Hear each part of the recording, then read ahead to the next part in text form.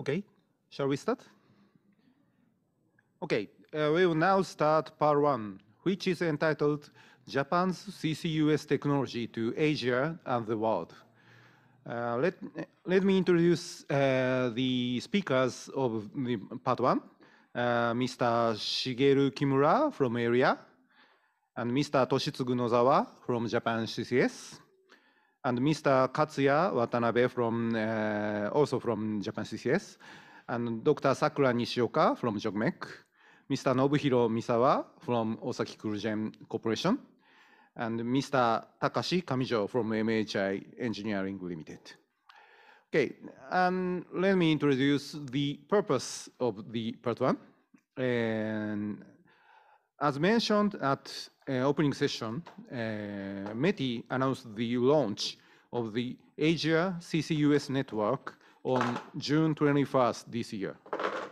This network is an international industry, academia, government platform aiming at the knowledge sharing and the improvement of the business environment for utilization of CCUS throughout the Asia region. The member countries are all ASEAN countries, Australia, the United States, and Japan. In the light of this initiative of Japanese government, I believe that the following presentation will show how the research and development and supporting scheme of CCUS technologies being advanced by Japan will contribute to the deployment of CCUS in Asia and other regions. Okay, to start the part one, the first speaker is Mr. Shigeru Kimura, Special Advisor of the President on Energy Affairs, Economic Research Institute for ASEAN and Asia, ERIA, titled Development of CCUS in Asia Region and Role of Asia CCUS Network. Mr. Kimura, please. Thank you very much, Kawabata-san, for your kind introduction. And I share my presentation material, so please wait.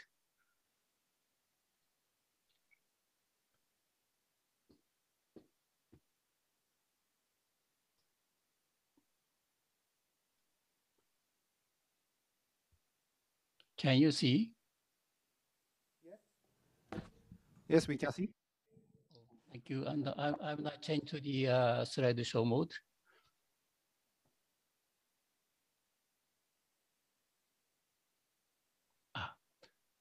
Okay. Can you hear me? And you can see the my slide.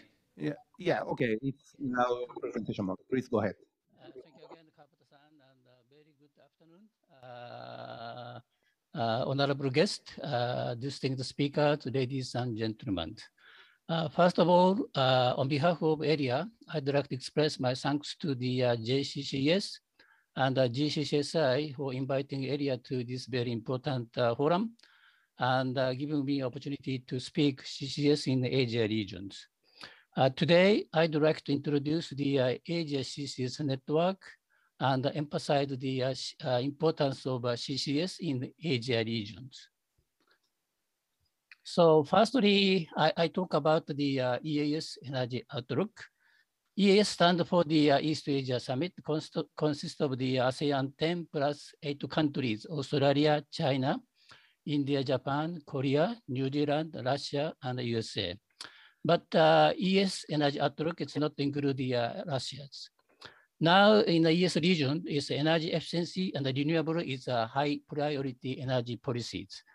So that each EAS countries is report its energy efficiency and the renewable target to the coordinating countries. Then using the energy outlook models, ERIA assess this target, how this target to contribute to the energy saving and the CO2 emission reductions. In this regard, we produce the two energy outlook, BAU and the APS, and defined the energy saving potential as BAU minus APS in terms of the energy consumption and also the CO2 emissions. Today, I just show you the CO2 emission of the BAU scenario. of the one region and 2 countries. So this one is a CO2 emission from the 2070 to 2050 of the ASEAN, China, and India. So ASEAN increased the CO2 emission 3.2 times from the 2070 to 2050, and India is 3.0 times. But China is slightly decreased, around 6% CO2 emission from the 2070 to 2050. Then, as you know, this figure is clearly indicate which sector and fuels emit CO2 significantly, so that we understand the major sector of the CO2 emission in the power sectors. Look at the yellow part, due to the lot of coal and gas consumption for power generations, and also use of the oil and coal, which consumed in the industry and the transport sectors. Thus, CCUS can be applied for the power sectors, as well as the large factories to produce the iron steel, chemical product, and the cement. Based on the previous slide, I show you the one of the low carbon pathways in the Asia regions. For power sectors, Asia still depends on the coal and gas power generation. In this regard, apply CCS to the existing and the new coal and gas power plant is very, very important. And also in the near future, we can expect the fuel switching from the coal gas to the ammonia and the hydrogen. Now, thermal power generation fully depend on the fossil fuel, coal and gas. But in future, after the 2050, thermal power plant, power generation also use the low carbon fuels like ammonia and hydrogen. In this case, apply the CCUS production of hydrogen is also essential. For the final energy consumption sectors, apply CCS to the CO2 intensive factories such as the iron steel and chemical plant in industry sectors. Also in transport sector, it is not a matter of the CCUS, but fuel switching from the gasoline, diesel to electricity and hydrogen is also very important. But I guess the still gasoline and the diesel vehicles will remain around the in the future in 2050, so that DAC, direct air capture with CCUS, is also crucial technologies. Thus, I can say the CCUS is an important and effective technology to reduce CO2 emission in Asia regions. Considering the importance of CCUS, ERIA held the 3rd East Asia Energy Forum last year, November, discuss about the CCUS and the carbon recycling in ASEAN regions. This forum is kicked off by the Deputy Minister of Vietnam and also the Secretary General of ASEAN, Dato' Lim Jok Hoi. And after the opening remarks, several ministers delivered the keynote speeches from the Brunei Darussalam, Cambodia, Indonesia, Laos PDR, Japan, and Thailand. And one of the major outcomes from the 3rd East Asia Energy Forum is establish the collective framework together with all stakeholders of CCUS, which are industry, academia, and government, to promote development and commercialization of CCUS in AS regions. In addition, there was a policy movement last years. 14th EAS Energy East Asia Summit, Energy Ministers Meeting, we call the EAS EMM 14, was also held in the same month, last year, November. And meeting is prepared the minister statement, and minister statement is a touch upon the CCUS. First, ministers noted the importance of CCUS and the carbon recycling. The second, ministers welcome the cooperation initiative led by Japan and ERIA to establish the Asia CCS network. Then, through the several steps after ES EMM 14, Asia CCS network ASEAN was officially established in June this year, and ERIA is now appointed to the Secretariat of the ASEAN. Then first Asia CCS Network Forum was held 22-23 June this year, and this one is sort of the launching ceremony of the ASEAN. Then energy minister from the 10 EAS countries is participated this forum and deliver the congratulatory speeches and expectation to the ASEAN. Then as well, 3 international organizations like such as the IEA, head of the 3 organizations such as IEA also participated and deliver the keynote speech. And all 3 heads is emphasize the importance of CCUS in the Asia regions. Then more than 600 audience is participated every day is 22 and 23. Then I move on to the concept of the Asia CCS network. First, vision. Vision is through cooperation on development and deployment of CCS in East EAS region. The network will contribute the decarbonization of the region. This is our visions. Then in order to achieve the vision, we have the 3 milestones. First one is 2020 to 25, launch of the Asia CCS network, which is served as platform to development of CCUS. But anyway, network is already established. Second one is 2025 to 2030. Milestone is development of a project. It means CCUS project and the business environment. How private sector is activated in the CCUS in Asia regions. Then third one is after 2030. ASEAN is surely contribute to decarbonizing the Asia economic zone with a focus on the CCUS.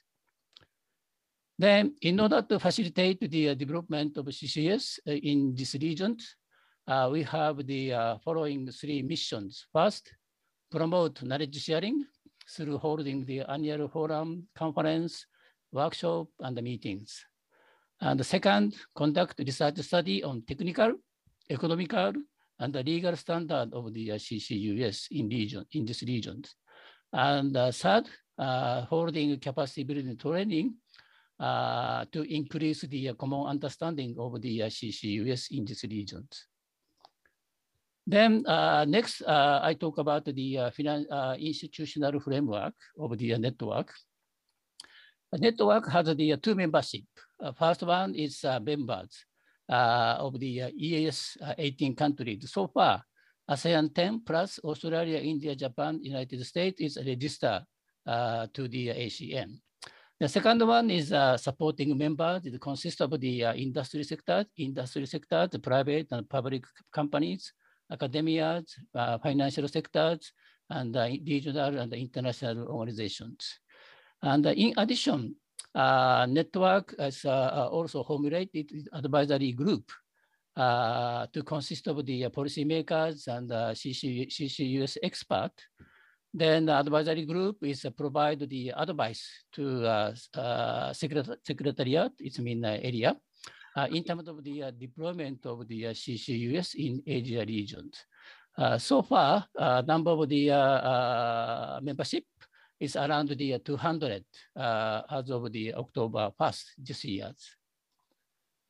Then milestone, each milestone has the action plan. So that at this slide, I show you the action plan is a milestone of the 2020 to 25.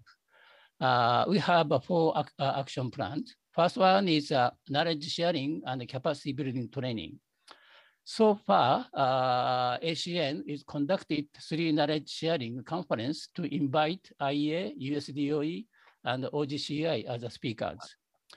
ASEAN also conducted the 3 days capacity building training early October this year to focus on the CCUS technologies which capture, transport, storage, and the utilizations. More than 100 audience is participated in this conference and also the capacity building training.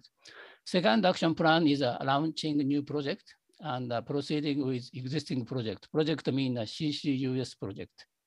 This is very important and crucial action plan for ASEAN. The third action plan is a building of the storage potential mapping. Storage potential mapping is very, very important for the deployment of the CCUS. So that we, ASEAN, will apply the literature survey to refer to the existing report of storage potential. Then after that, we conduct the deeper research studies to produce more precise storage potential mapping by the 2025. Then based on the main result, the action plan, knowledge sharing, launching new projects, and building mapping, we ASEAN will prepare the roadmap. And the roadmap is clearly show the pathway of the deployment of CCUS in Asia regions. Then launching of the pilot CCS project is, I say, the crucial action plan for ASEAN. Then this project is surely reflect CCUS value chain, which consists of the capturing CO2, utilization of the captured CO2, and transporting CO2, and storing the CO2. So that's all element of the CCUS should be included in the pilot project. Then hopefully ASEAN will launch the CCS project called the pilot project in near futures. Then how to launch the CCS pilot project is, as you know, the ASEAN consists of the all stakeholders of CCUS activities, which are member government, is policy makers, and industry sectors, academia, financial sectors, and the regional and international organizations. So that through collaboration of the members and the supporting members of ASEAN, ASEAN will initiate pilot CCS project, hopefully until 2025. In this regard, ASEAN also have to utilize the expertise and the experience of CCS technologies owned by the Australia, Japan, and the United States, I mean in the developed countries. Then I would like to conclude my today's presentations. Asia region is will continuously depend on the fossil fuel for power generation and road transport sectors. And in this regard, CCS is one of the important options for Asia region to achieve the low carbon energy transition. Thus, Asia CCS network, ASEAN, has established and dedicated to promote the CCS deployment in this region. Basically, deployment of CCS is purely technology-oriented matters. Thus, advanced CCS technologies being owned by the developed countries, such as Japan, are indispensable. In addition to the technologies, appropriate legal and financial framework will surely improve CCUS business environment. That is my conclusions. And last, not but the least, Asia CCS Network is set up its website, including a lot of the CCUS information and activity of the Asia CCS Network. So that very much appreciate the audience to access to the ASEAN website and to get the updated CCS information from the website. Thank you very much for your attention, and I back floor to the Kawabata-san. Thank you very much. Okay, thank you very much, Kimura-san, for your very detailed presentation about Asia CCUS network. Okay, we received a couple of questions. Okay, the first question is, the policy in Asia for CCS is still at early stage. Any initiatives from ERIA to have dialogue with government for rule-making aspects, which will be critical for improving the investment environment? Thank you very much. These are very good questions, and I understand the CCS is very brand new technologies in terms of the carbon neutralities compared to the solar PV and wind. Solar PV is very, very popular in Asia region, ASEAN region. So that firstly, through the knowledge sharing and the capacity building training, I'd like to move up the understanding of the CCUS of Asia countries. Then after that, we ERIA as a secretariat of the ASEAN would like to hold the some opportunity to discuss about the investment and something and the policies and the regulations. So that anyway, end of the day, we'll do. But first 1 year to 2 years, we are dedicated to increase the common understanding of the CCUS in Asia region. Thank you very much for your question. Okay, thank you very much for your answer. And we also have another question, and I received this in Japanese, so please allow to read it in Japanese. At Asia CCUS network, Japan's CO2 that Japan emitted to be transported to other Asian countries where there's potential for storage. Is that a view by Japan to transport CO2 emitted in Japan?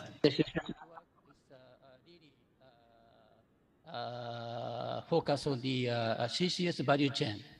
CCS value chain is very, very important. Even though the ASEAN countries, some countries is a big potential of the storage, like Indonesia, Malaysia, but some countries like Singapore and something like Cambodia, they don't have the storage.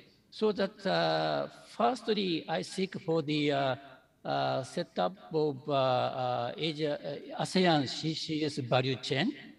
All ASEAN 10 countries joined, then talk about the CCS value chain. So that some countries emit CO2 and some countries storage CO2. So that in total ASEAN, CCS is really work. Then I think that not only ASEAN, but also there are big, large potential in the Asia region. So that by initial stage, we focus on the ASEAN CCS value chain, but in the future, after 2025, expand to the Asia regions, join the ASEAN member countries like Japan and also the I hope the China and India will become the members. So that yes, I consider the Asia-wide CCS value chain. Then ASEAN is surely support and also to provide the opportunity to discussion on the Asia-wide value chains. Thank you very much. Okay, thank you very much. We still have some couple of questions, but it's almost time to go next. Okay, thank you very much, Mr. Kimura. And next we will have a presentation from Mr. Toshitsugu Nozawa, Associate General Manager, CO2 Transportation Management Department, Japan CCS Company Limited, titled CO2 ship transportation, current status and approach to challenges. Mr. Nozawa, please. Mr. Kawabata, can you hear me? Yes, we can hear you. Okay, thank you for your check.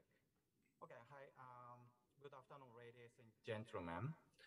It is a great honor to present CO2 ship transportation, current status and approach to challenges to you today. Okay, please attention to the screen. First, I will explain how CO2 is mainly transported in Japan, sometimes comparing it with other countries. Next, I will explain the outline of our challenges for technological development of CO2 transportation in Japan, which have already started this year. As a side note, please let me call liquefied CO2 as LCO2 in this presentation. Current status of CO2 transportation. In the Japan industrial market to date, CO2 has been used for welding, food and beverage, and cooling for industrial products, and so on. I guess you sometimes recognize CO2 in your life when you see the ingredients for drinks like Coke, or water with gas, or dry ice for cooling.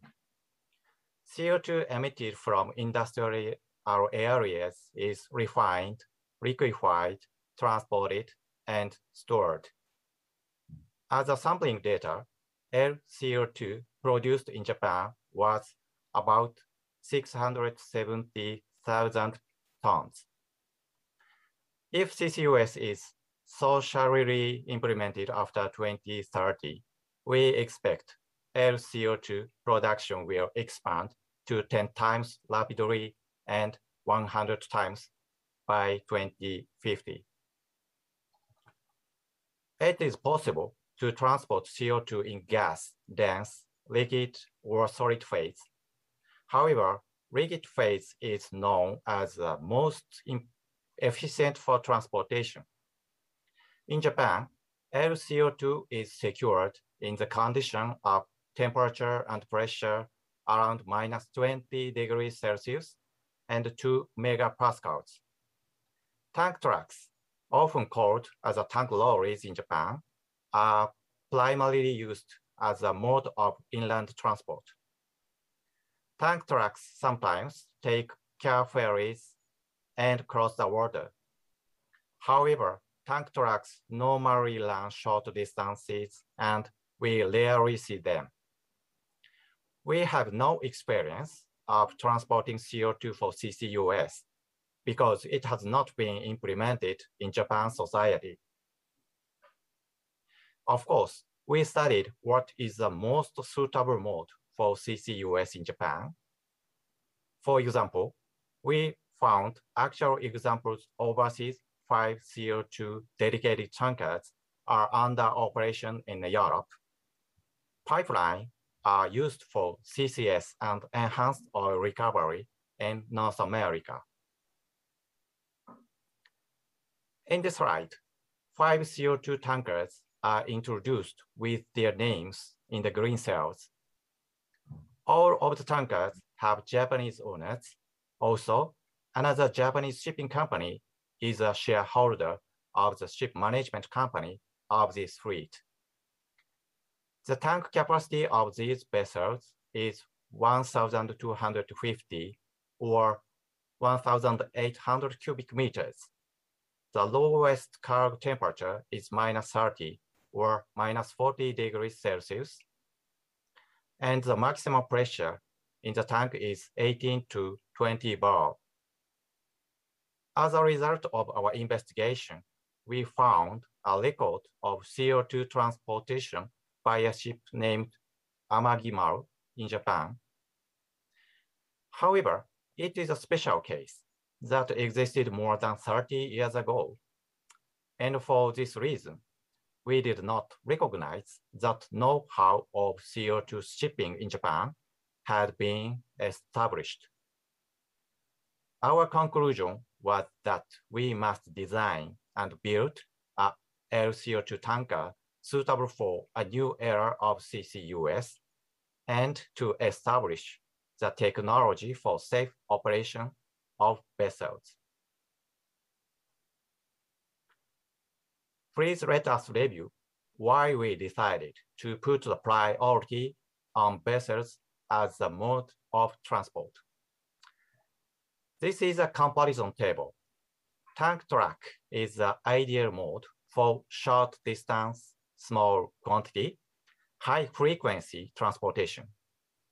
However, in the case of large scale transportation, pipeline is more effective in the dense phase CO2. Although the initial investment is large, the lower operation expenses of pipelines are attractive. Vessels are always required to meet port and berth specifications.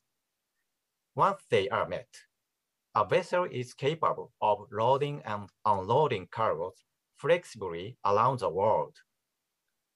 In particular, when a cargo is transported over a long distance by vessel, the transportation cost per ton mile becomes lower. We simulated the feasibility of transporting 1 million tons of LCO2 per year to another location more than 200 kilometers away. Tank trucks with a standard size of 10 tons would need to make 100,000 trips. An adequate number of trucks and drivers are not available, and basically it is also a rather costly method and not competitive. Regarding pipelines, the construction cost tends to be high in Japan, which is mountainous and hilly, and flat areas are limited. Securing the land for pipelines will also take time. Although investment costs for vessels exceed millions of dollars per unit, they are the most suitable mode for large-scale and long-distance transportation with the highest level of energy efficiency per ton mile. On the display, I would like to share an example of past survey of potential CO2 storage sites in Japan. Mega cities such as Tokyo, Nagoya, and Osaka are located on the Pacific Ocean side. Also, industrial areas emitting CO2 are mainly situated inside the pink oval area in the map. And in order to implement CCUS under this situation, on the other hand, it has been estimated that the suitable storage sites are mainly located off the coast of Japan Sea, roughly in the light blue oval area. In order to implement CCUS under this situation, it is necessary to apply the most optimal transportation mode. Our answer at this moment is vessels with reference to study in slide number 8. Approach to challenges, step forward actual utilization. Before talking about the approach to challenges, I would like to refer to one technical issue about CO2. When the temperature of CO2 reaches minus 56.6 degrees Celsius and its ambient pressure reaches 0.518 megapascals, the gas phase, liquid phase, and solid phase are mixed. Its condition becomes extremely unstable. The point is the so-called triple point. I mentioned on slide number 5 that the temperature and pressure during transportation of LCO2 in Japan was -20 degrees Celsius and 2 megapascals, which roughly corresponds to the red circle. If we want to use a large tank for transportation and storage, we have to reduce the thickness of the outer panels for cost mitigation. In order to make the outer panels thinner, it is necessary to reduce the internal pressure of the tank. Under liquid phase, the temperature of CO2 will approach the triple point. There is a serious risk that LCO2 will change to dry ice, To identify the conditions under which dry ice does not occur in a consistent operation is the most important issue. Where should the optimal condition, as indicated by the orange circle, be set? We have just embarked on the challenge to determine this. This is a summary of the challenges we face. The current condition of LCO2 transportation is far from the triple point, which means the operational risk is low. However, we need to make the tank larger for large-scale transportation, so we must identify the conditions so as to ensure safe operation even close to the triple point. This is our goal.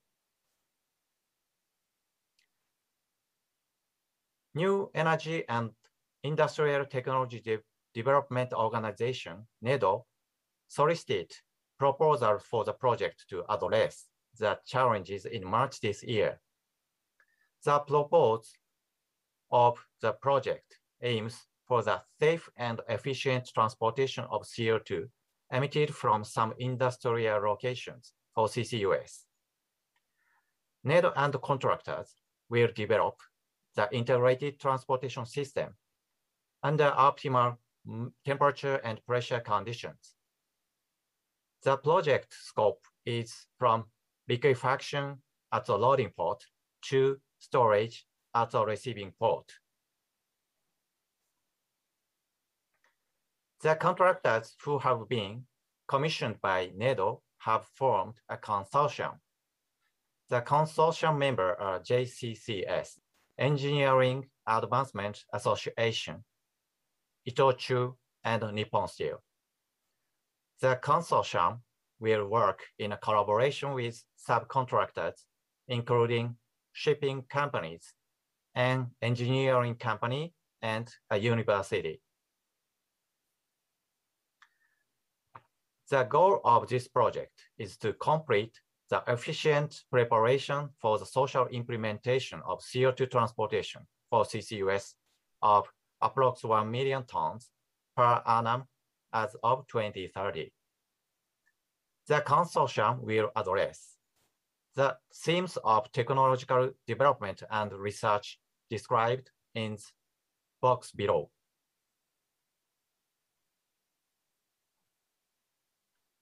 I would like to emphasize the transport demonstration for CCUS as one of the key technological developments in this project, which is expected to be the first trial in the world.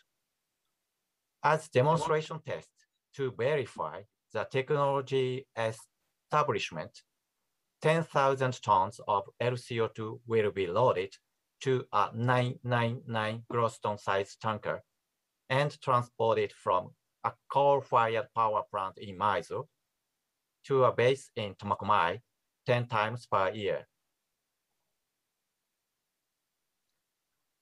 This slide summarizes the schedule of the project, which will be implemented over 6 years.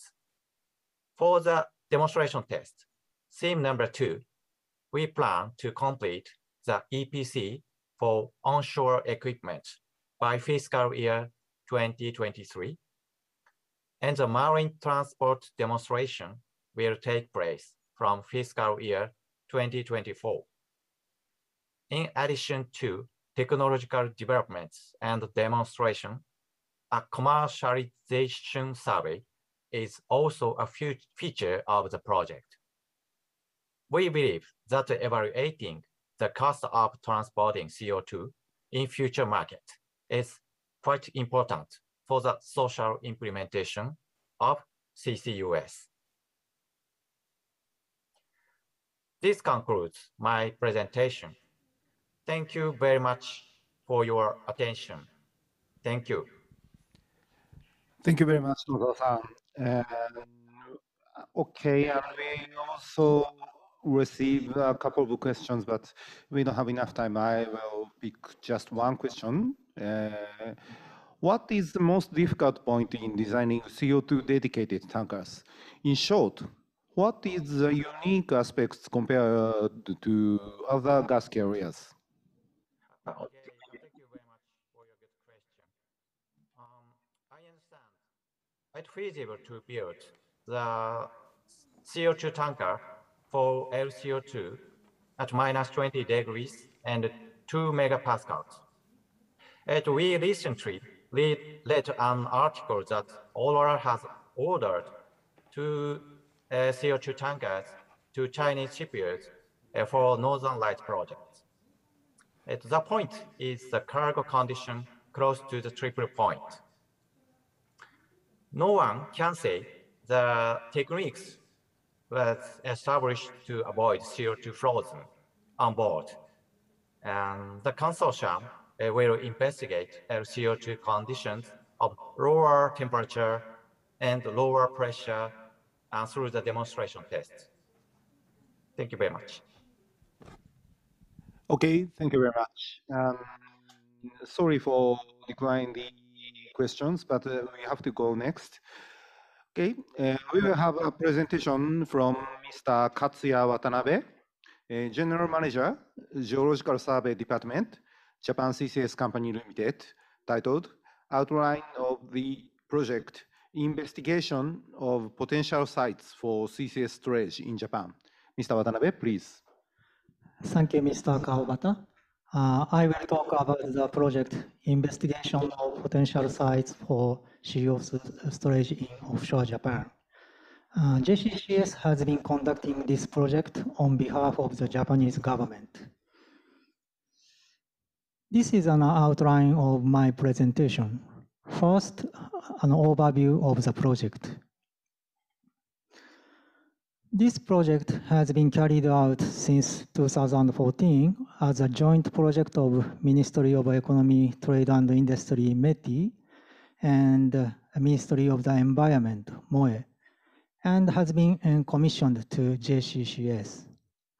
A panel of experts consisting of university professor and research institute is held about 3 times a year to discuss the evaluation results and how to proceed the project.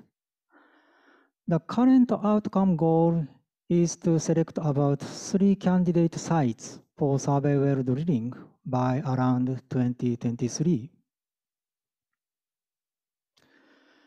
This slide summarizes the storage potential evaluation work that has been conducted in Japan. In 2005, Wright reported a storage potential of 146 billion tons in offshore areas with water depths less than 200 meters and in onshore areas. Then in 2012, NEDO ICE reported a storage potential of 90 billion tons in areas between 200 and 1,000 meter water depths. These results are based on simple geological analysis using coarse density 2D seismic data. In the simple geological analysis, for example, fault evaluation is not performed. Then in 2013, METI and MOE held committees and determined priority survey areas based on the previous studies. And based on the result in 2013, the project investigation of potential sites for CO2 storage was started in 2014. This project covers 13 aquifers in the waters around Japan. The next topic is survey methodology and applicable technologies. One of the difficulties in evaluating suitable storage site is to extract pairs of reservoirs and cap rock layers with good properties. In general, shallow formations have good reservoir properties, but the seal capacity of the cap rock layer is often low. The opposite is the case for deep formations. The project evaluates whether these geological conditions are met using existing and newly acquired data. This slide shows the selection flow from pre-examination to selection of suitable storage sites. The yellow color steps are the geological analysis and flow simulation for CO2 behavior. As can be seen, these steps are carried out several times. While light and net-iced evaluations are simple evaluations using coarse density 2D seismic data, in the project investigation of potential sites for CO2 storage, the evaluation accuracy is improved by using 3D seismic data. At the present, the sites where evaluation has progressed the most have reached the blue dashed line here, just before survey well drilling. In order to proceed to comprehensive evaluation, drilling of survey wells is necessary.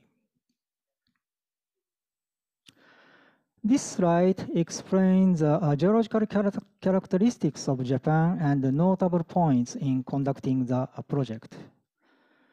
In Japan, active faults develop along the boundaries of 4 tectonic plates, and cluster deformation is generally active.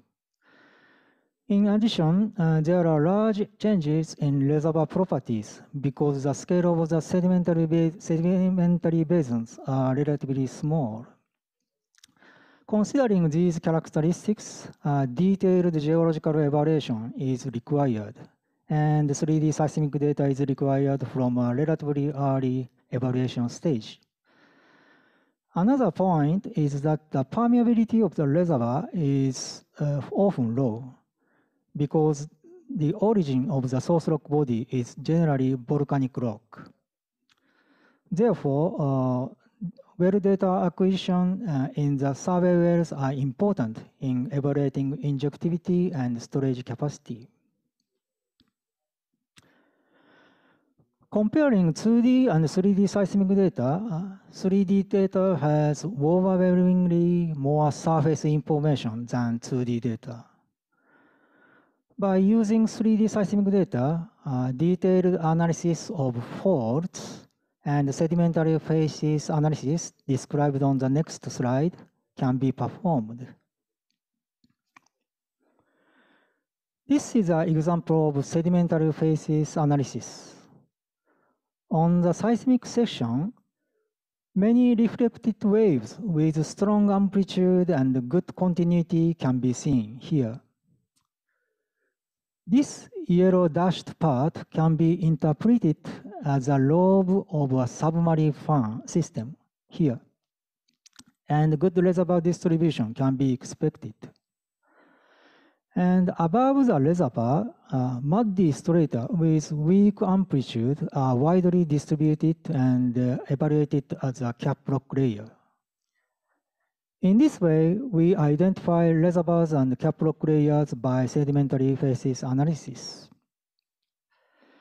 And there is another 3D seismic data set next to this area, and a storage capacity of about 1 billion tons was calculated using these 2 data sets.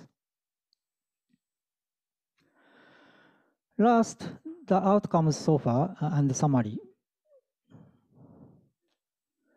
This slide shows the evaluation results of the storage capacity as of March 2020.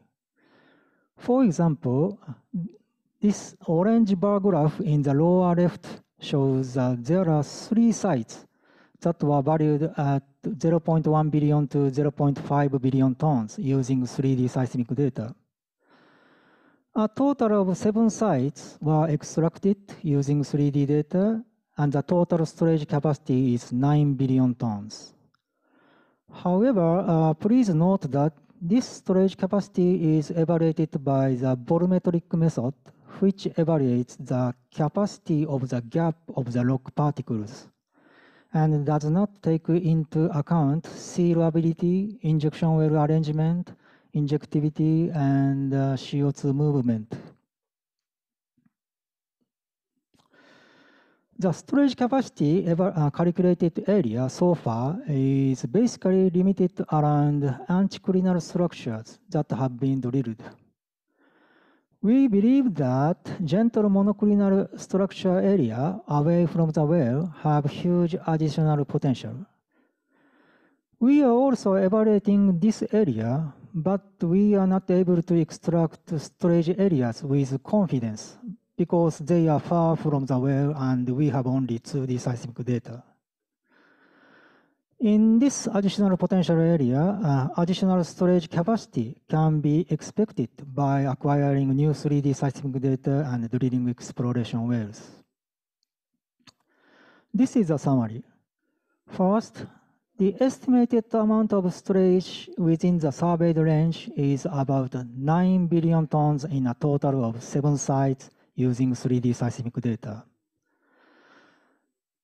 There is a possibility of huge additional potential in monoclinal structure area.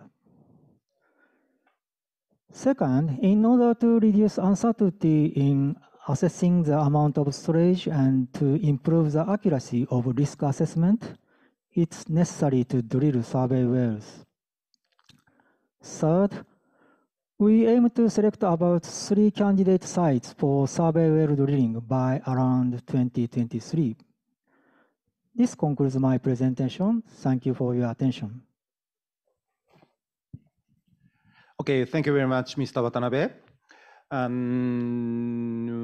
We still have a couple of questions, and let me pick one question. Sorry to allow me to read in Japanese. So I have this type of question. In Japan, there are seismic activities everywhere, so isn't it difficult to conduct CO2 storage? 日本語でお答えします。 Allow me to respond in Japanese.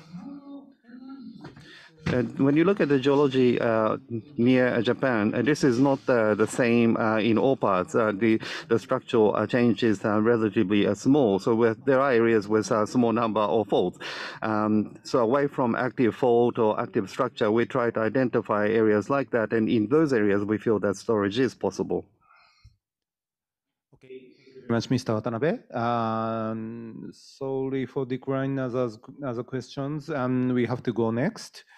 Okay, we will next have a presentation from Dr. Sakura Nishioka, Deputy Director, Global Coordination Team, CCS Group, Japan Oil, Gas and Minerals National Corporation, JOGMEC, titled JOGMEC's CCS Initiative Toward 2050 Carbon Neutrality. Dr. Nishioka, please. Okay.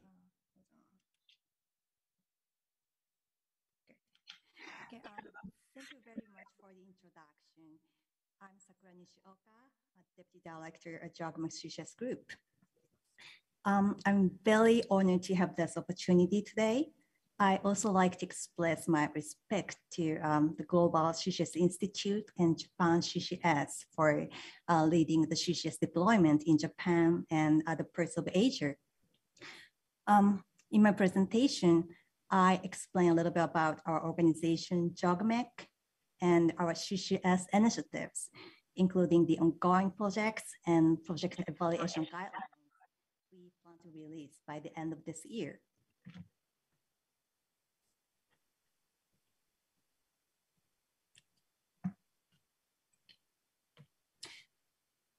Okay, first of all, for those who might not be familiar with us, please allow me to briefly introduce our organization. We are an incorporated administrative agency that has been established by the Japanese government. The principal mission of JOGMEC is to secure a stable and affordable supply of energy and mineral resources, and to maintain and strengthen Japan's industrial foundation. For this purpose, we have 4 areas of responsibility: oil and natural gas, metals, coal, and geothermal energy. Currently, we mostly cover the upstream to midstream production process.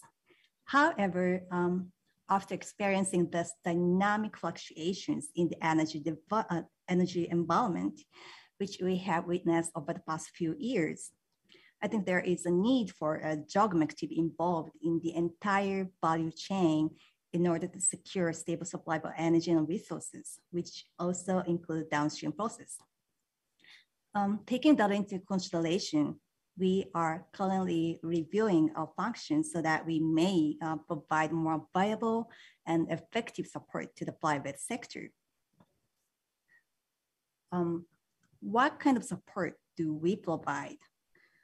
For each area of responsibility, we offer 8 support schemes, which are listed in the blue box at the bottom. We conduct geological surveys, marine resource development, financial assistance, technological development, and technical support. We also in charge of stockpiling, environmental safety, and mine pollution control. We also provide information and also promote resource diplomacy and international cooperation. Moreover, regarding our contribution towards achieving carbon neutrality, we released the JOGMEC Carbon Neutral Initiative in April of this year. This initiative consists of 3 basic policies and 6 action plans. This explains how we simultaneously reconcile energy security and decarbonization. Okay, and this slide shows our 4 major initiatives for CCS. The first initiative is technology development. Since the time when we were a CCU Kodan, Japan National Oil Corporation, we have been engaged in research and development of geological and reservoir evaluation for many decades, which are clearly the key elements for CCS. We also conduct research on facility technologies. I explain further in the next slide. The second is CCS deployment through feasibility studies. We have been conducting projects worldwide that contribute to CCS deployment, and as a governmental institution, we conduct activities that could solve the challenges in the field of CCS that are raised by Japanese companies. The last initiative is the international cooperation. To achieve long-term climate goals with the smallest possible cost, we need a good business environment, including CCS-friendly policies. For that, global cooperation is vital. This is a list of the subjects of our R&D. We have a team of approximately 30 engineers working on this R&D projects. For subsurface, we conduct site screening and site selection. This is the selection of potential areas for CO2 storage among sedimentary basins based on available geological data and regional geology. Site characterization, we construct geological models based on seismic, well, and core data for the quantitative characterization of subsurface reservoirs. We also conduct evaluations of well integrity, modeling and simulation, as well as monitoring and model calculation. For surface, we evaluate the most suitable CCS process with partners. This evaluation is based on the specification of various upstream oil gas fields and the requirements of the demand side. As a part of this, we work on R&D for membranes and SMR, meaning steam methane reforming. For more details on our R&D, it would be great if you could visit the JOGMEC website. This slide shows our ongoing projects. Currently, there are 4 ammonia-related projects in progress in Indonesia, Australia, Siberia, and Abu Dhabi. Also, 2 EOR CCUS projects going on, one in Indonesia and the other in Japan. In addition to this, we have CCS feasibility studies in Australia and Indonesia, and more coming up. Okay, allow me to explain one of our recent projects just started in July this year. This is overview of a feasibility study of ammonia supply chain from Australia to Japan. Ammonia does not emit CO2 during combustion, and it is considered a promising next generation zero emission fuel for energy intensive thermal power plants and marine engines. It's also expected to have an early take-up as a zero emission fuel. This is a joint project with the Australian company Woodside Energy, the Marubeni Corporation, Hokuriku Electric Power Company, and Kansai Electric Power Company. We conduct the feasibility study of the entire supply chain, including the production of clean fuel ammonia from natural gas in Australia, which encompass CCS and CCU, and biosequestration, marine transportation to Japan, utilization of ammonia as a fuel for power generation and marine use, and financing.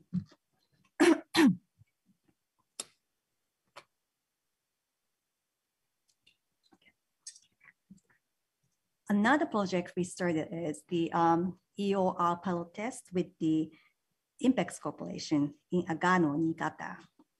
In this project, we demonstrate the improvement of CO2 EOR efficiency and how it would contribute to verifying CO2 behavior in the reservoir. Presently, we are in the process of conducting preparatory work, including formulating a detailed test plan, creating plans to drill 2 new wells in the coming year, and carrying out the pilot test. Yes, as I have explained, I believe that JOGMEC has made significant multifaceted progress in promoting CCS over the past year. And now we see that there is a need for us to establish our own evaluation guidelines. The guidelines will comprise 3 main modules, which are CO2 geological storage capacity and GHG emissions reduction and carbon intensity. Regarding CO2 geological storage capacity, in response to the project proposal, we review a long-term storage stability. In other words, we consider how much CO2 could be injected and how it's calculated and the risk of CO2 leakage to the reservoir. We have been drafting these guidelines by referring to the existing evaluation methods and permit or licensing systems in Europe, Australia, Canada, and the United States. Evaluation items would include the management system of the project, site screening and risk management, also well infrastructure, injection operation, monitoring, and verification of site closure.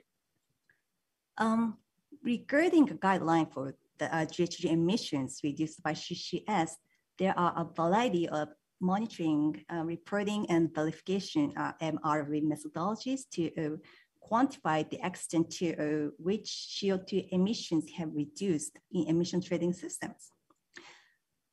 This includes the Alberta emission offset system used in Canada, the EU ETS, and the Climate Solutions Fund used in Australia, and several more. Notably, these methodologies differ in some respects.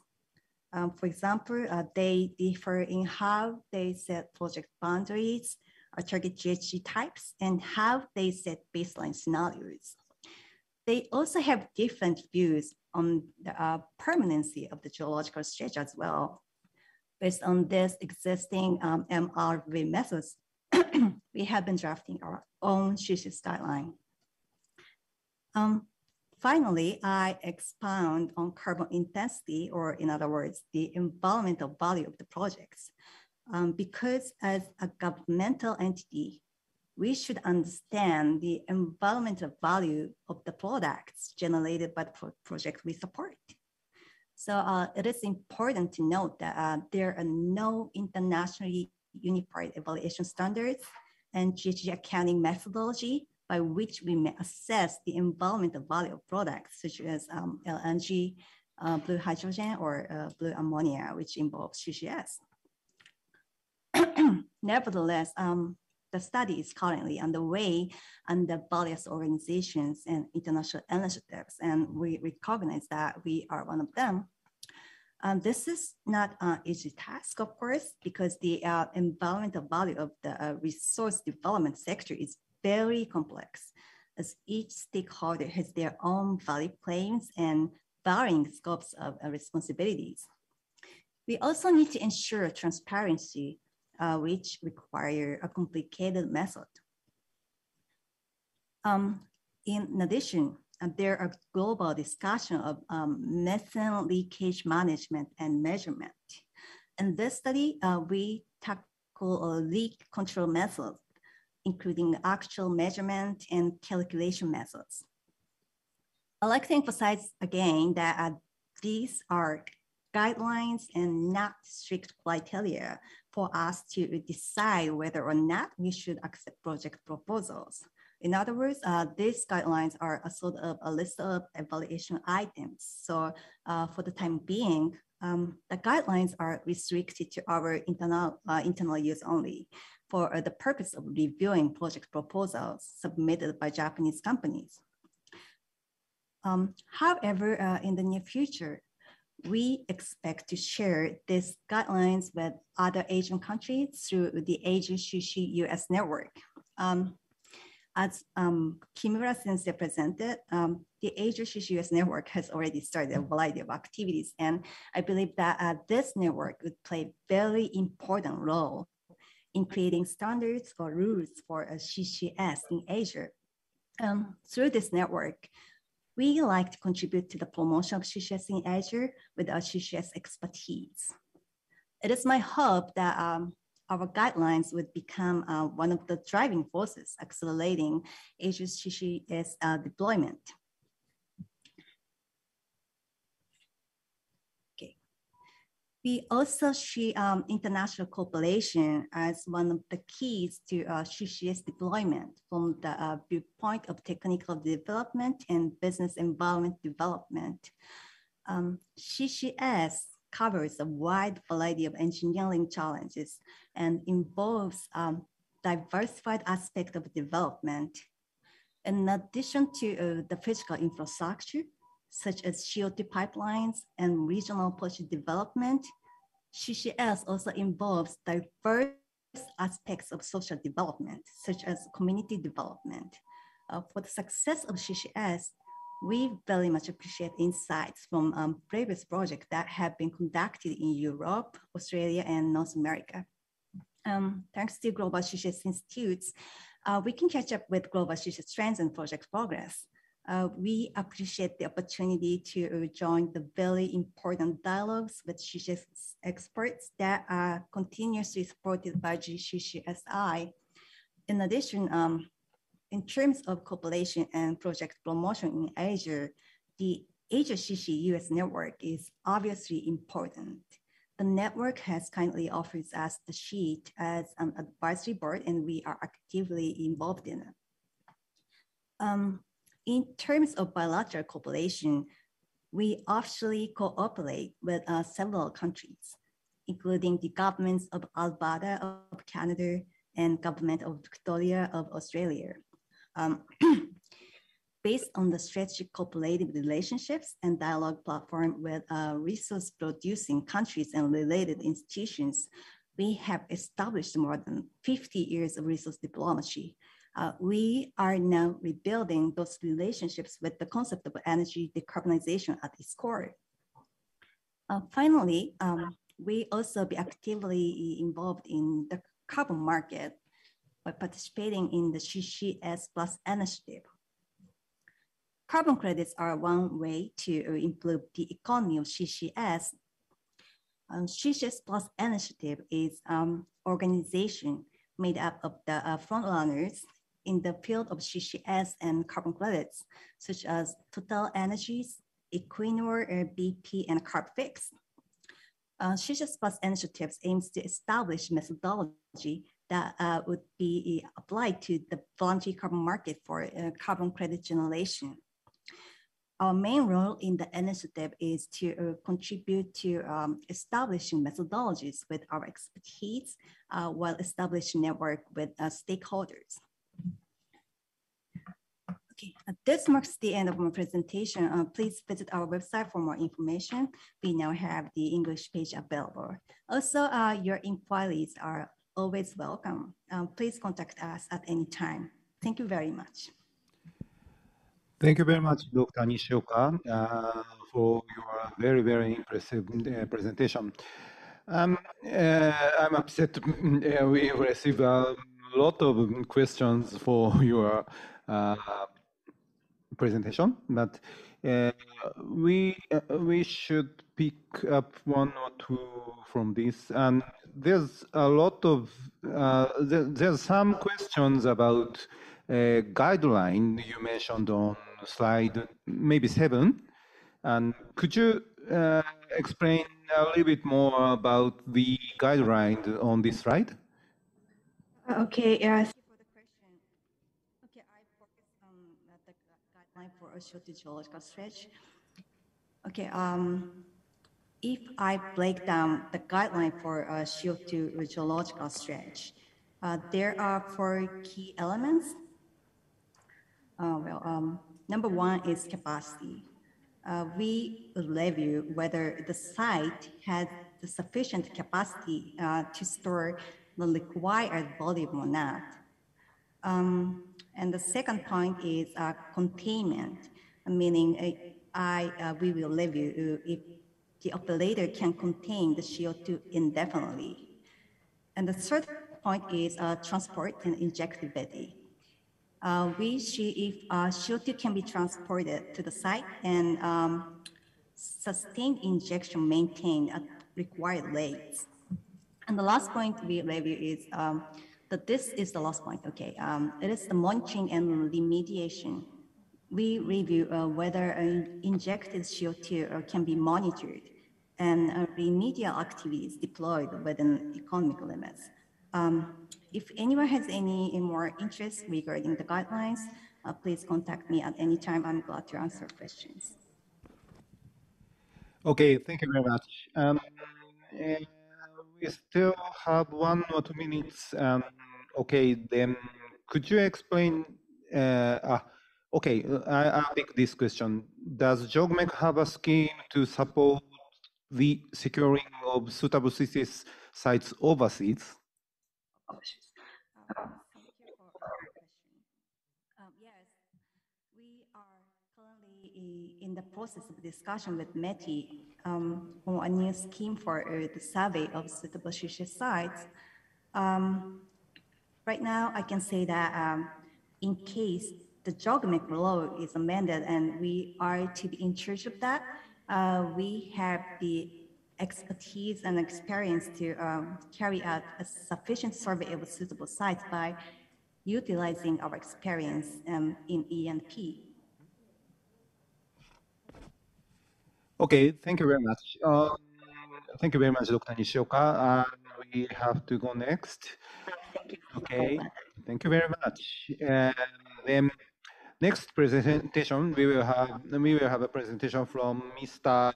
Nobuhiro Misawa, Executive Director, Engineering Department, Osaki Cool Gen Corporation, titled progress of Osaka-Kurugen oxygen-blown IGCC with CO2 capture demonstration test. Misa-san, please go ahead. Thank you, Chairman. Do you hear me? Yes, not Chairman, but only MC. Thank you, MC. And also thank you for giving me an opportunity to talk in this forum.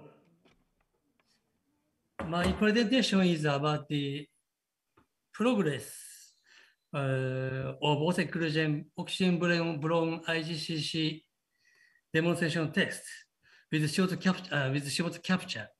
And also, I will introduce you our activity toward carbon neutrality today.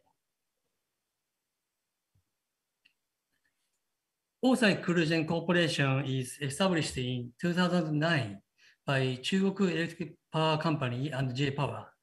And this project is supported by Japanese government, METI, and NEDO. Our demonstration test plant is located in an island of Hiroshima Prefecture. We have already constructed IGCC with CO2 capture plant and verified the basic performance.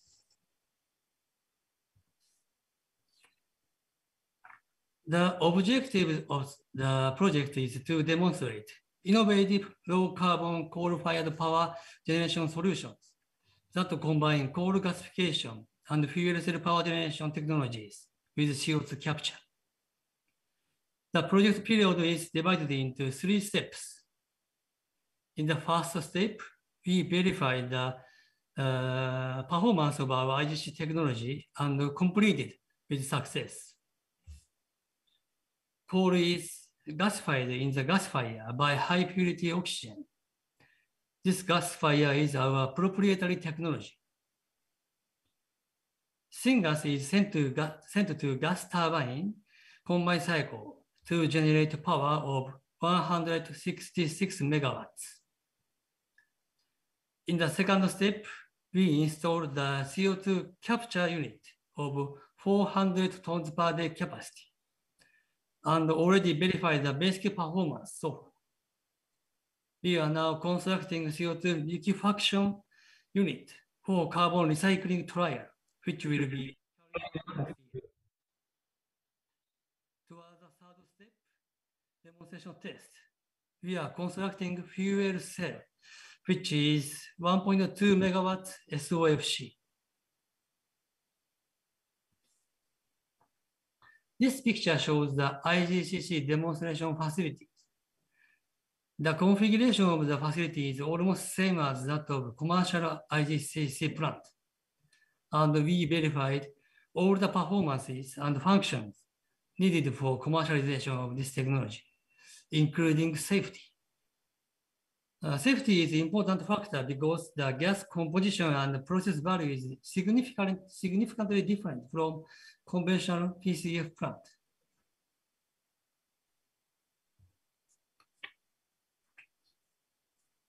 This figure shows IGCC with CO2 capture. This table summarizes the results of step 1 demonstration test. We verified the efficiency, environmental performance, reliability, flexibility, and so on. And all targets were achieved. So we are confident to go forward to commercialization of our IGCC technology. I would like to emphasize the flexibility of IGCC plant. The test result revealed the very high load change rate equal or superior to natural gas combined cycle power generation. Electric power is generated by combined cycle in both IGCC system and natural gas combined cycle system. Therefore, the result proved that oxygen-blown coal gasification has high load change performance in terms of syngas production. Utilizing these flexible features, IGCC commercial plants will be able to adjust severe power fluctuations caused by renewable energy, which will be further installed in Japan towards the future carbon neutrality. This figure shows IGCC with CO2 capture flow in the step 2 test, demonstration test. These facilities consist of CO2 capture unit and sour shift catalyst pilot unit. Because syngas pressure of CO2 capture unit is high as about 3 megapascals, we selected physical absorption method suitable for high partial pressure CO2 gas. Syngas, after acid gas removers, is sent to sweet shift reactor, where CO2 is shifted to CO2. CO2 is captured in absorber and recovered by decompression in flash dryers. Syngas, including high concentration hydrogen, is returned to gas turbine as fuel. In this facility, 70% of total syngas is sent to CO2 capture unit in order to capture 15% of total CO2 volume emitted by IGCC plant. In addition, we are conducting long-term durability test of the sour shift catalyst. This catalyst is newly developed and works at lower temperature than standard catalyst. The amount of steam in the shift reactor can be reduced drastically, which will result in avoiding energy loss in CO2 capture process.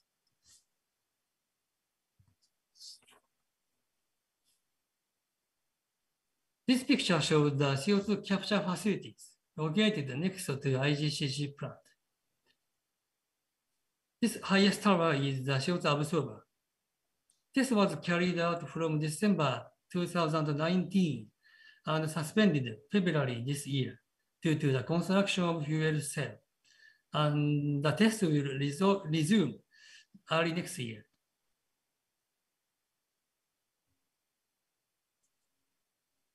Demonstration test targets and the progress of step 2 test is shown in this sheet. With regard to the basic performance, CO2 capture performance, recovery rate and purity, and CO2 capture energy, which relates to net efficiency of power plant, is evaluated. We also evaluated operability and reliability to establish operation and maintenance method of IGCC with CO2 capture plant. In addition, CO2 capture cost will be evaluated using CAPEX and OPEX data. According to the test results so far, CO2 capture performance exceeded the target value, and we also established the operation method of IGCC with CO2 capture power plant. And also, we verified the influence of coal property on CO2 capture process. These 3 items will be evaluated next year.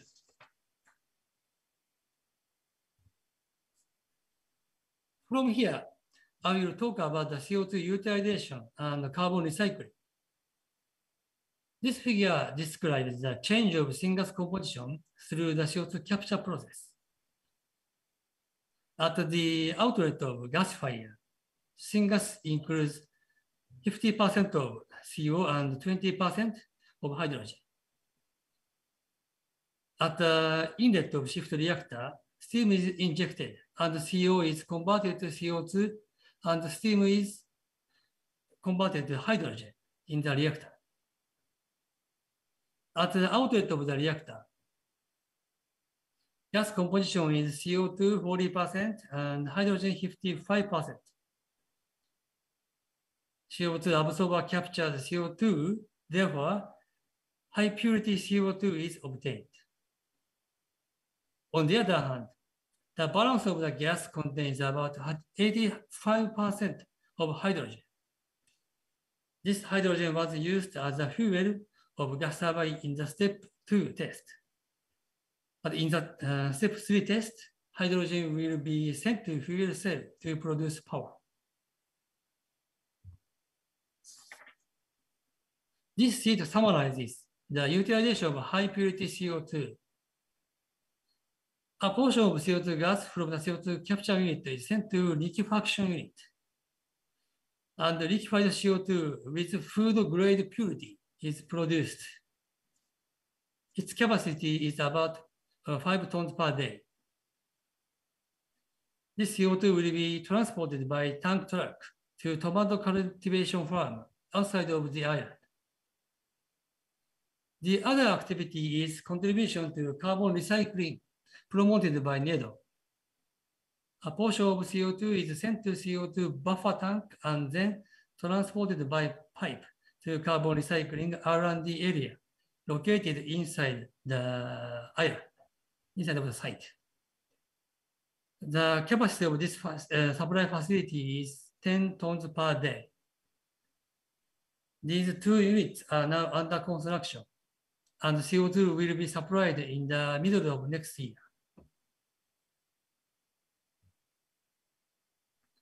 This picture shows the example of a tomato cultivation farm. At present, this farm is purchasing CO2 and increasing CO2 concentration inside of greenhouse. This picture shows the carbon recycling R&D area. The area is located away from CO2 capture unit. And CO2 gas will be transported by pipe of about 450 meters long.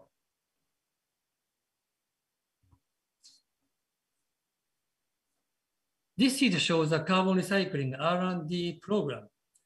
Japanese government METI announced carbon recycling 3C initiative in September 2019. 1C of the 3C means Center of Research. And also Kamijima town, where our corporation is located, is selected for the research base. The role of our corporation is to prepare the infrastructure of the research activity, including supply of CO2 gas required by research organization. In the research area, technologies regarding to CO2 use concrete, chemical product, gas to lipids, bio, and biojet fuel will be developed with starting next year.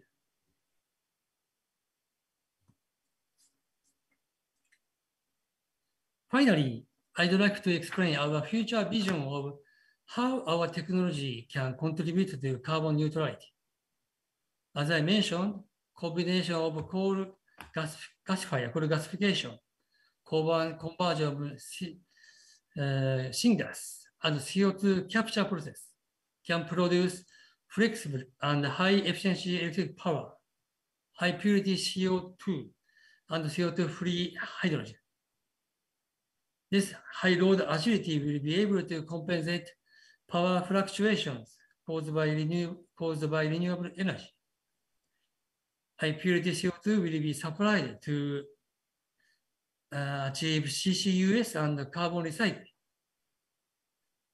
CO2-free hydrogen will be supplied to industries such as transportation and manufacturing, where electrification is relatively difficult. Furthermore, when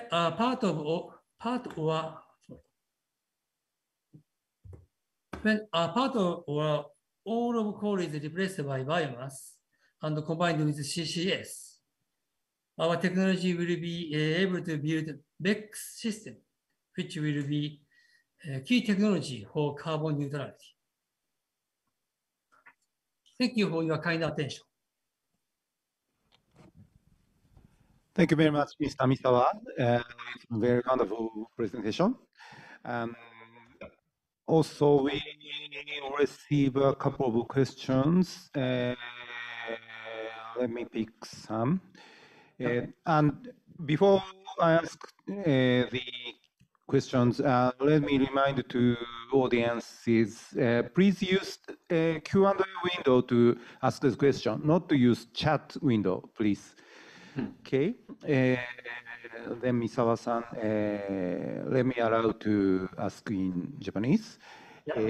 Now, CCS attached IGCC, CO2 can be captured and hydrogen can be produced. This is a wonderful system. That's the impression that I got. But coal-fired plant investment is now being prohibited in many ways. Is this going to be covered in that direction? I will answer in Japanese. Well, technological development is what we are working on, and therefore, finance is an area that I'm not very versed in, but to the extent of my knowledge, when financing projects, there are various conditions attached. For example, CO2 recovery capture. If you can make a contribution to carbon neutrality, then to a certain extent, rules and regulations can be made more lax. I hear that there are such movements and developments. So I think it's going to depend on how that is going to be working. Answer. And one more very, very easy question. This is from chat. Any site visit to Osaki is planning. Many might want to visit the project site, he said. Yes. Actually, we have lots of visitors to our plant, excepting the COVID-19 alert period. At this moment, several thousand of visitors came to our plant. This is a very important opportunity for us to understanding our technologies to many industry people, academic people, or political people. If you have any request or intention to come to Osaka plant, please let me know. We are very welcome you. Okay, thank you very much. I personally have visited to Osaki Kozujan once, but it's a very, very great facility, and I recommend to visit there. Okay, let's go next. Thank you very much, Mr. Misawa. And this is the last presentation of part one. Next, Mr. Takashi Kamijo, Chief Engineering Manager, Decarbonization Business Department, Mitsubishi Heavy Industries Engineering Limited. Titles, Update of MHI CO2 Capture Technology. Thank you for your patience, Mr. Kamijo. Please go ahead. Thank you so much for coming here. I'm very pleased to make a presentation here. Firstly, please let me introduce myself. My name is Takashi Kamijo, and I'm working for Mitsubishi Heavy Industry Engineering as Chief Engineering Manager. And I have had a long experience with CO2 capture system and for over the 25 years. And today, I'm going to talk to you the update and our MHI's CO2 capture technology.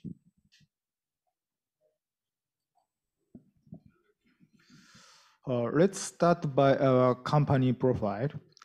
And Mitsubishi Heavy Industry Group, MHI, was established in 1884. The number of employees, including affiliated companies, is over 80,000. Annual net sales in last year, 2020, is $30 billion US.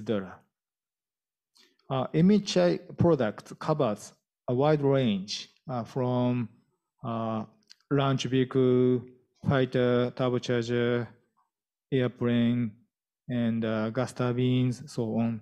And our CO2 capture system is supported by Mitsubishi Heavy Industry Engineering and part of the MHI group. I'm going to next. So here is a brief of our CO2 capture technology. And we called this technology KMCDR process.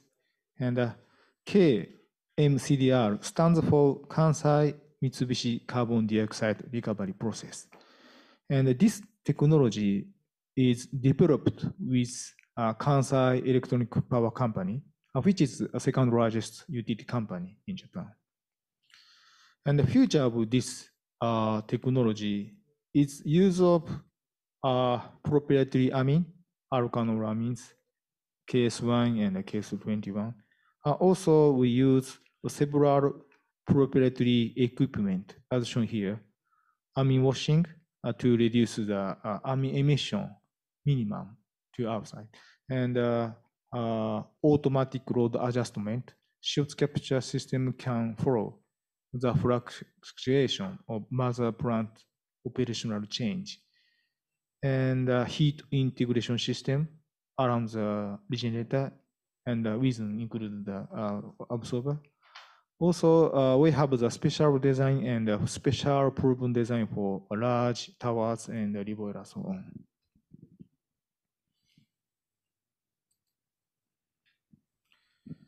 on. Here you can see our extensive worldwide delivery. And so far we have delivered 13 commercial plants, and 2 plants are being constructed in Russia and Bangladesh. And this map also shows the plant in Alabama. It was a demonstration project with the Southern Company. And we have a Southern Company demonstration plant here because the size is almost commercial size, 5 metric tons per day. That's why we show the experience in the demo plant, Southern Company's Bali plant. So here you can see the year of delivery, country, and flue gas source and capacity with CO2 application for each commercial plants. So our record range from 200 tons per day to almost 5,000 tons per day, which is mostly for chemical production.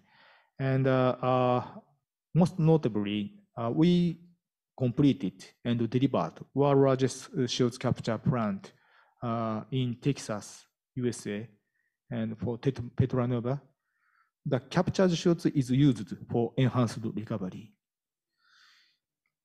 Our technology can also be applied to a variety of applications, and not shown here, but we are able to apply not only the flue gas, but also the low pressure process gas. And now I would like to look at some specific application that we are currently working on or that we completed.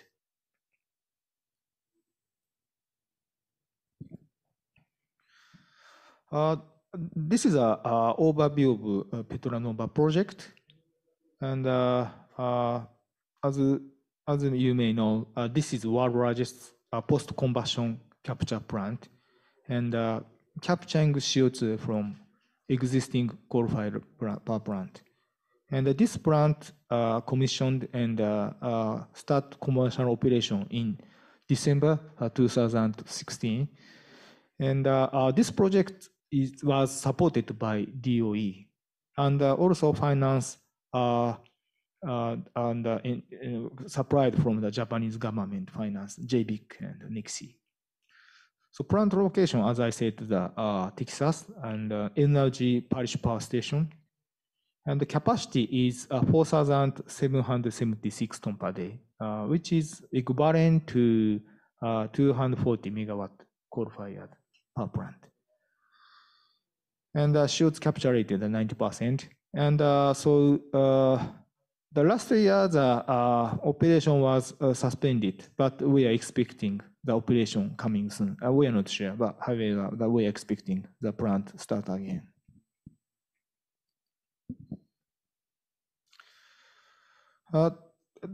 Currently, we are working with UK drugs for the bioenergy carbon capture and sequestration project, and referred as BECCS. And MHI and drugs have agreed a long-term contract for use of our KMCDR technology. And if this project is realized in future, and this should be the new largest post-combustion carbon capture plant, because the capacity is at least 8 million per year. And so this is very huge CO2 capture project. And most notably, and this facility will be a net negative emission because the capture CO2 from a biomass per plant. That's why it could be the negative emission.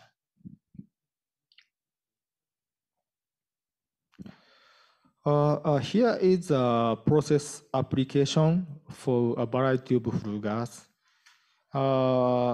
As I explained, we delivered a dozen commercial plants before for gas-fired boiler and heavy oil or the coal-fired boiler, but not limited to that, but we can handle a variety of flue gas listed here. So, for example, a gas turbine, cement plant, the biomass, and the refinery, and FCC gas, or the blast furnace gas in the steel plant. And so for each item, so that we have the table here, this is a typical condition for each flue gas source. And each flue gas from several industries have different composition and different impurities. And we have many commercial plants, and also we have studied for many applications. And so we have know-how what kind of impurities are included in the flue gas and so on. So we believe we can handle almost all flue gas.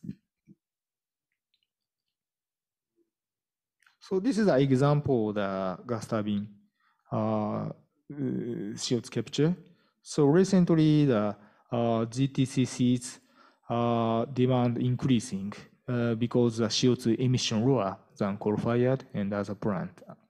And also, GTCC is expected to assist the renewable energies because power output from renewable energy fluctuate. And so the GTCC is expected to support the renewable energies. And also CO2 capture is expected to capture CO2 from GTCC. And we studied the application of GTCC together with our power divisions. And we believe we can build a reliable CO2 capture system for GTCC. This is the other example that we are currently working on, and the carbon capture project focus on gas turbine from the LNG greenfield plant at the next decade, Rio Grande in Texas. And the total production of LNG is 27 million tons per year. It's a very big LNG plant. CO2 capturing from flue gas and CO2 separation from natural gas from the ground. Total 5 million tons, and our customer plan to sequestration for all CO2, 5 million tons per year. So MHI scope is to provide a design package for the contractor to perform the detailed design and construction of this project. Also, this is another example. The KMCDR technology is a great choice for cement facilities. And we recently completed a feasibility study for addition of carbon capture for cement production plant. And a major challenge for a carbon capture plant for cement plant is the flue gas from cement plant has potential to contain significant impurities because they insulate so many things. So we discussed with the client, and we investigated the detailed impurities of flue gas, and now we think our technology can respond effectively and perform very well in such cement plant. This is other example, and the steel industry exhausts a lot of CO2 emissions, and we think the steel industry also important to introduce the CCS, and so we are investigating the possibility, and we are studying the introduction of the CO2 capture plant for steel plant. And we had a campaign and a demonstration test before, and the test results are available, and we think our technology can be applied to the steel plant also. The last application to highlight is the carbon capture for a marine transportation section. And this may be a future requirement to reduce the CO2 emission from shipping. And we are working with our shipping division to install the small mobile CO2 facility and capturing CO2 from the engine exhaust. And this is currently a demonstration phase, and we are verifying the result and whether this technology can be effective in a marine environment. So this is the last stage and the last column, and we are mainly handle the CO2 capture plant as a technology provider for CO2 capture process. And so we would like to expand our business for many fields through the CO2 capture plant. But also, we are now very interested in the CO2 conversion, utilization, and the CCUS field. And so together with the CO2 recovery and CO2 conversion and utilization, we are aiming to the net zero society. And thank you for attention, and thank you very much. Thank you very much, Mr. Kamisho. Also, there's a lot of actual project, and it's very, very useful presentation, I think. Okay, we received a lot of questions. And okay, I'll pick one or two questions from here. And the first question is it possible to utilize MHI's technology to direct air capture? Yes or no, theoretically possible. And the CO2 concentration here is very low, 400 ppm or something. But according to our study, our solvent can absorb CO2 even from such a very low CO2. But we haven't tested it before, but theoretically possible. Okay, thank you very much.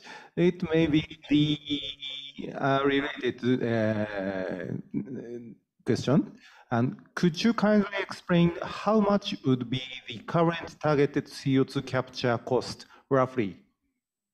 The CO2 cost depends on the site condition, and especially the utility cost, and also the price level of that site location. One example, the Petronova project and the world's largest CO2 capture unit. And according to the client, the CO2 cost is around $60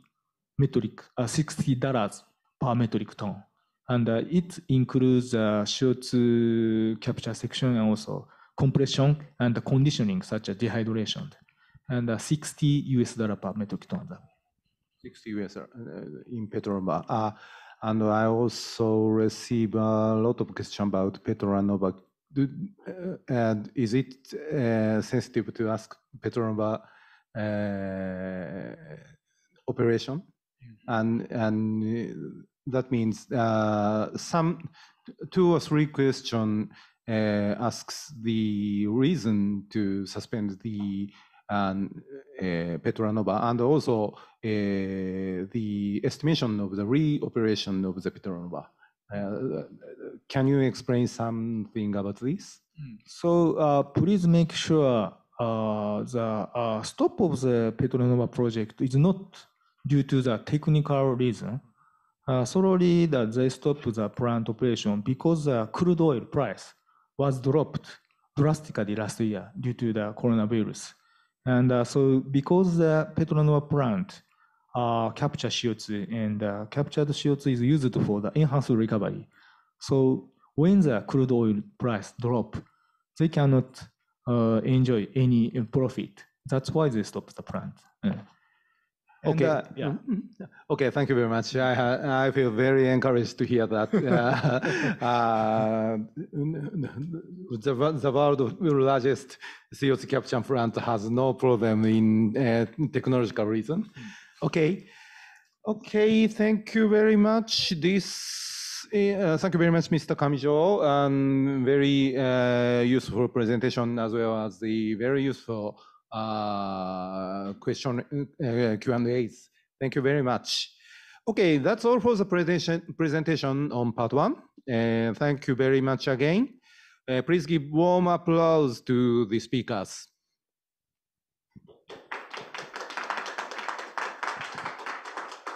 Thank you very much. Okay, now let me briefly conclude part one. To hear the whole presentation, I think it's CCUS deployment can be possible. Is possible. First, it's still necessary to tackling with the cost reduction. The CO2 capture technology in Japan is well developed and also in the top level of the world. To hear the presentation of Misawa-san or Kamijo-san. And also, we frequently hear the misunderstanding that in Japan, we don't have many oil and gas fields, so that's impossible to deploy the CCUS in Japan. But I understand it's just a misunderstanding to hear the Watanabe-san's presentation. Result of the investigation of potential site for CO2 storage site. We have billions tons of capacity to storage CO2 in Japan, I think.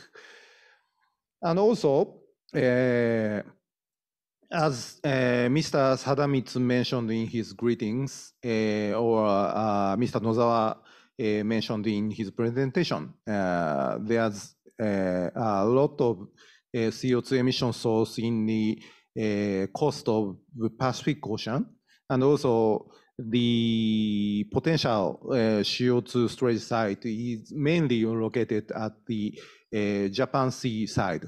So it's also important for Japan to deploy the CCUS and the CO2 shipping technology is very, very important, especially for Japan, to deploy the CCUS in Japan. And also, I felt very encouraged to hear Dr. Nishioka's presentation that JOGMEC will continue or increase their support for the deployment of CCUS, not only in Japan, but also at overseas, all over the world. Okay, and in conclusion, such Japanese technologies or supporting scheme will contribute to the CCUS in Asia and in Japan through the Asia CCUS network, as mentioned by Kimura-san. Okay, that's my conclusion. Thank you very much for joining the Japan Asia CCUS Forum 2021 Part 1. Okay, and we will take some break from now, and Part 2 will start from 4:45, right? Okay, then let's take a break. Thank you very much. Thank you very much.